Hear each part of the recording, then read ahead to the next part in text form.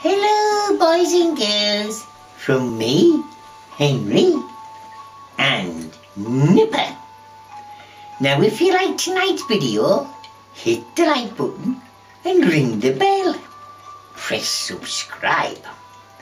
This means you will be the first to be notified every time that me, Henry, brings out a new video. And remember, it costs you nothing to subscribe. Now are we snuggled in then? So we shall begin. Tonight's story is called The Golden Bird, about a boy who meets a very wise fox indeed in his search for a golden bird. Once upon a time, a certain king had a beautiful garden, and in the garden stood a tree which bore golden apples. These apples were always counted, and about the time when they began to grow ripe, it was found that every night one of them was gone. The king became very angry at this and ordered the gardener to keep watch all night under the tree. The gardener set his eldest son to watch, but about 12 o'clock he fell asleep. And in the morning, another of the apples was missing.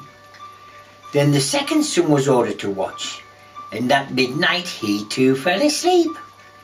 And in the morning, another apple was gone. Then the third son was offered to keep watch, but the gardener at first would not let him, for fear some harm should come to him. However, at last he consented, and the young man laid himself under the tree to watch. As the clock struck 12, he heard a rustling noise in the air, and the bird came flying that was of pure gold. And as it was, he heard a rustling noise in the air, and it was snapping and whacking and trying to snap at one of the apples with its beak. The gardener's son jumped up and shot an arrow at it, but the arrow did the bird no harm, only it dropped a golden feather from its tail and then flew away. The golden feather was brought to the king in the morning, and all the council was called together. Everyone agreed that it was worth more than the wealth of the kingdom, but the king said, "One feather is of no use to me. I must have the whole bird." The gardener's eldest son set out and thought to find the golden bird very easily. And when he had gone by a little way, he came to a wood. And by the side of the wood, he saw a fox sitting there. So he took his bow and made ready to shoot at it. Then the fox said, "Do not shoot me, sir, for I will give you good counsel. I know what your business is, and that you want to find the golden bird. You will reach a village in the evening, and when you get there, you will see two inns opposite each other, one of which is very pleasant and beautiful to look at. Go not in there, but rest for the night in the other, though it may appear to you to be very poor and mean." But the son thought to himself, "What can such a beast as this know about the matter?" So he shot his arrow at the fox, but he missed. It set up its tail above its back and ran into the woods. Then he went away, and in the evening came to a village where the two inns were. And in one of these were people singing and dancing and feasting, but the other looked very dirty and very poor.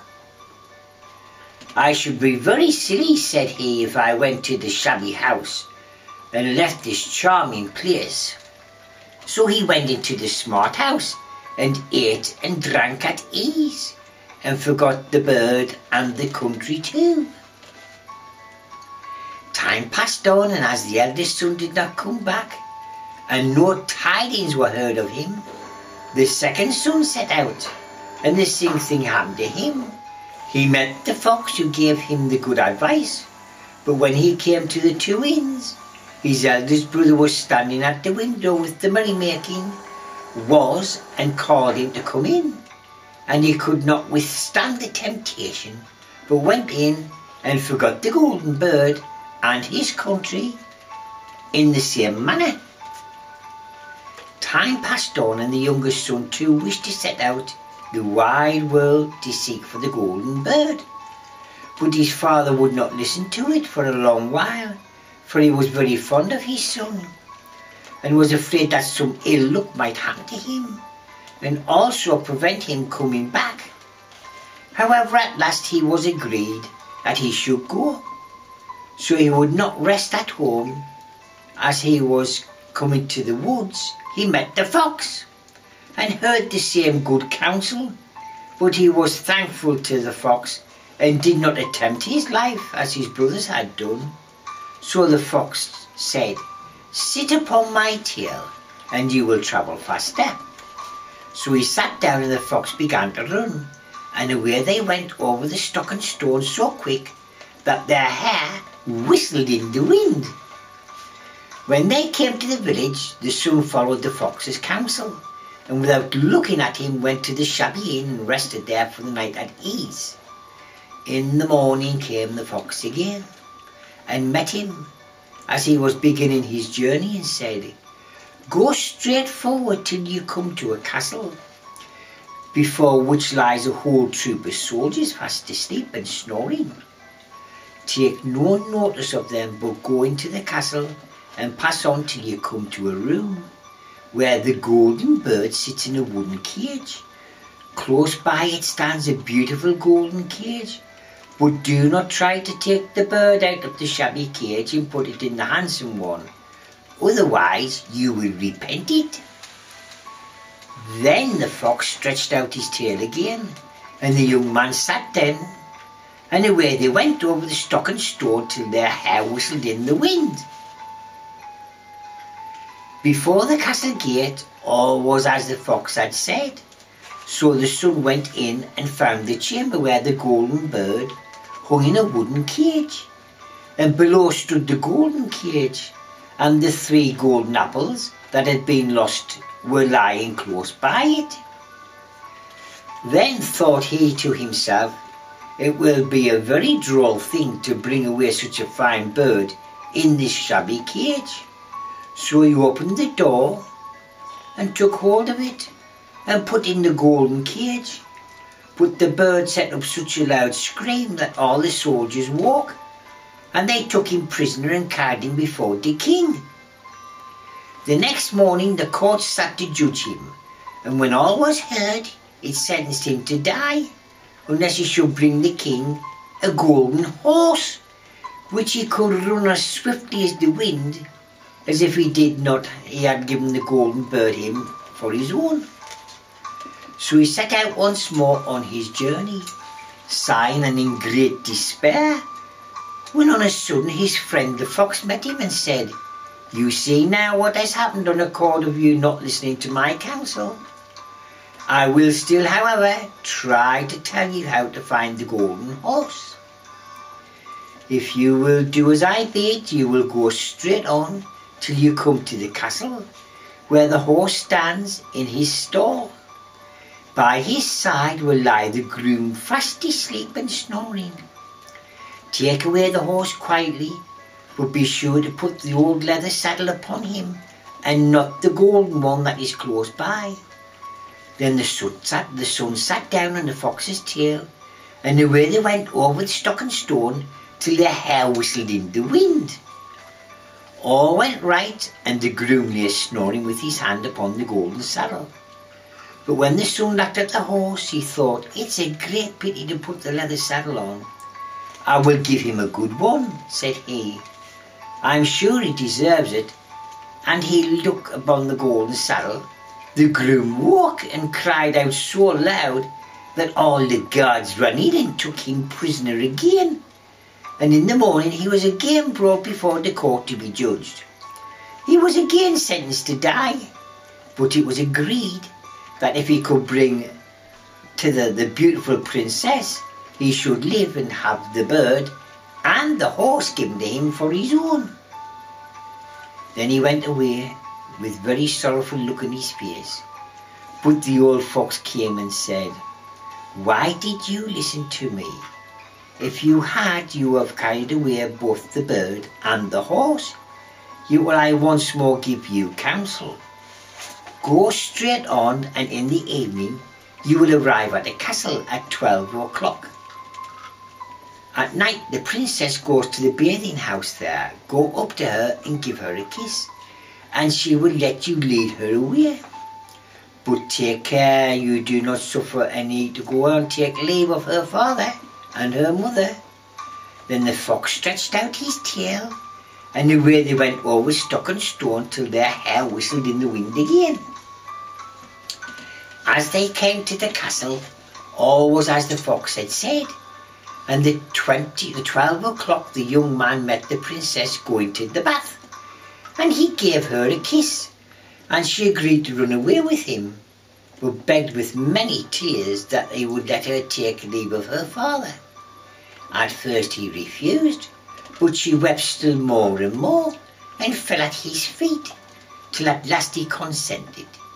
But the moment she came to her father's house, the guards woke, and he was taken prisoner again. Then he was brought before the king, and the king said, "You shall never have my daughter unless in 8 days you dig away the hill that stops the view from my window." Now this hill was so big the whole world could not take it away. And when he had worked for 7 days, as he had done very little, the fox came in and said, "Lie down and go to sleep. I will work for you." In the morning when he woke, the hill was gone. So he went merrily to the king and told him, now that it was removed, he must be given the princess. Then the king was obliged to keep his word, and away went the young man and the princess. And the fox came and said to him, "We will have all three, the princess, the horse, and the bird." "Ah," said the young man, "that would be a great thing, but how can you contrive it?" "Well, if you'll only listen," said the fox, "it can be done. When you come to the king and he asks for the beautiful princess, you must say, 'Here she is.' Then he will be very joyful, and you will mount the golden horse, and they then will give you and put on your hand and take your leave of them, but shake hands with the princess last. Then lift her quickly onto the horse behind you, clap your spurs to his side, and gallop away as fast as you can." All went right. Then the fox said, "When you come to the castle where the bird is, I will stay with the princess at the door, and you will ride in and speak to the king. And when he sees that it is the right horse, he will bring out the bird. But you must still sit still and say that you want to look at it, to see whether it truly is the golden bird. And when you get it into your right hand, ride away." This too happened as the fox said. They carried off the bird, the princess mounted again, and they rode away to the great wood. Then the fox came and said, "Pray kill me and cut off my head and feet." But the young man refused to do so. So the fox said, "Will at any rate give you good cause for my feet. I have given you good counsel. Beware of 2 things. Ransom no one for the gallows, and sit down by the side of no river." Then away he went. Well, thought the young man, it's no hard matter to keep that advice. He rode with the princess till he came to a village where he left his 2 brothers. And when he'd heard a great noise and uproar, and when he asked what was the matter, the people said 2 men were going to be hanged. As he had nearer, he saw the 2 men were his brothers, who had only just turned into a pair of robbers. So he said, "Cannot they in any way be saved?" But the people said, "No, unless you would bestow all his money upon the rascals and buy their liberty." Then he did not stay to think about the matter, but paid what was asked, and his brothers were given up, and he went on his way towards their home. and they came to the wood where the fox first met them. It was so cool and pleasant that the two brothers said, "Let's sit down by the side of the river and rest a while to eat and drink." So he said, "Yes," and forgot the fox's counsel and sat down on the side of the river, and while he suspected nothing, they came behind and threw him down the bank. They took his princess and the horse and the bird and went home to the king their master and said, "All this we have won by our labour." Then there was great rejoicing made, but the horse would not eat, the bird would not sing, and the princess wept. The youngest son fell to the bottom of the river's bed. Luckily it was dry, but his bones were almost broken, and the bank was so steep that he could find no way out. Then the old fox came once more and scolded him for not following his advice. Otherwise no evil would have befallen him. "Yet," said he, "I cannot leave you here, so lay hold of my tail and hold fast." He then pulled him out of the river and said to him, as he got up on the bank, "Your brothers have set watch to kill you, if they find you in the kingdom."